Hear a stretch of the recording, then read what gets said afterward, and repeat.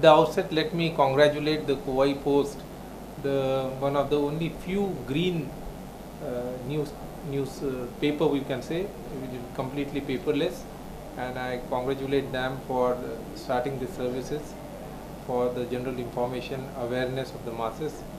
And also I congratulate Ms. Vidyashri of taking up this challenging job of being editor-in-chief of this quite an intricate and complicated matter of publishing newspaper, that too paperless, that too online, and that too which is continuously updated. We just wanted to bring to the notice to general public that what is the future of heart transplantation.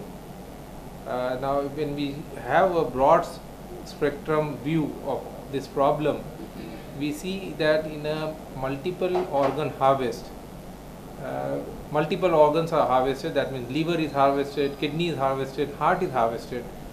But if you go on the website of the Tamil Nadu Cadaver program, you will find that almost kidney and liver, they are 100% utilized, whereas the heart is the utilization of heart is less than 20%, which means 80% of the heart, healthy hearts, are wasted. Now the primary reason behind this is economic, and most of the heart transplant patients or patients who are posted for heart transplantation, they are quite poor.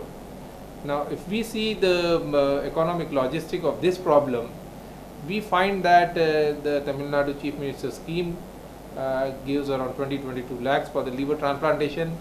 For kidney transplantation, they give around 2 lakhs or 3 lakhs. But for heart transplantation, there is no scheme. There is no safety net for this heart transplant recipient patient. So through this channel, I would like to appeal the governmental agencies as well as the non-governmental agencies that please consider this procedure, the heart transplantation, in the Tamil Nadu Chief Minister's scheme, so that some funding is there for this very sick patient. Because heart is a very central organ. Without heart, no liver, no kidney, nothing can survive. So it is very, very important that this should be included in Tamil Nadu Chief Minister's scheme. Now the future of the heart transplantation is basically dependent on multifactorial matters. One of the matter is social. There has to be social awareness. The stigmata of brain death and the emotionalism which is associated with heart should not be there, because when the brain when there is a brain death, the heart may be kept on beating, but it is quite healthy to be donated.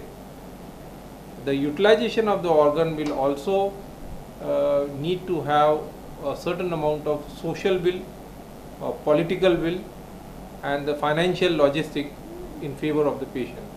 There has to be some public-private partnership between the governmental agencies, the non-governmental agencies, and the patient party, the private parties. If you take these things into cognizance, then the heart transplantation will work out very well in this country, because we are proud to say that in the state of Tamil Nadu, we have the highest organ donation in the country since consecutively many years. None of the state, like even Maharashtra, is nowhere near Tamil Nadu in terms of organ donation. And so when you have a good amount of organ donation, it is but natural your organ utilization should be good. And for that, a multi-pronged strategy from social angle, in terms of awareness, in terms of financial angle, which means financial support from private parties and the public parties, should be there. And the future of heart transplantation is also dependent on another technology which is coming, because heart transplantation entails that the patient has to take lifelong immunosuppression, which can attract infection, which can attract rejection as well. So this is a continuous and very intensive process. So there is another technology which is coming, which is called an artificial heart, total artificial heart, or a left ventricular assist device, which has only one drive line. The patient did not need to take any medication for lifetime for preventing rejection, and there are very, very few chances, 2% chances of infection. Currently this technology is available in India, but it is not affordable. It costs several lakh rupees to to have an artificial heart or a left ventricular assist device. So further research is also needed in that direction, and this device therapy can also be used to bridge the patient for transplantation. For example, heart transplantation is the ultimate procedure. So if the patient is very sick and cannot survive till the suitable organ is available, you can bridge the patient to transplantation by putting this left ventricular assist device. By far, I would project that I had been in this transplantation, cardiac transplantation procedure since last 21 years, and I see that there is growth, but this growth is not phenomenal. It is little bit static.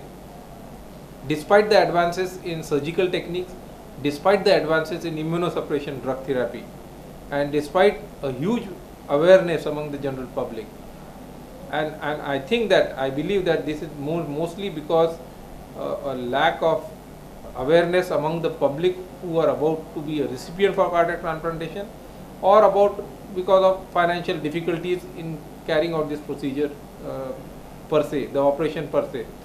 Because the expenditure in heart transplantation is cumulative. The patient has to be followed up for life.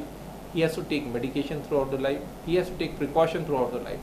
So there is no motivation. There is a lack of inspirational and motivational angle among the patients and amongst the physician as well to motivate a patient for heart transplantation. The future of the cardiac transplantation is dependent on all these multifactorial indices.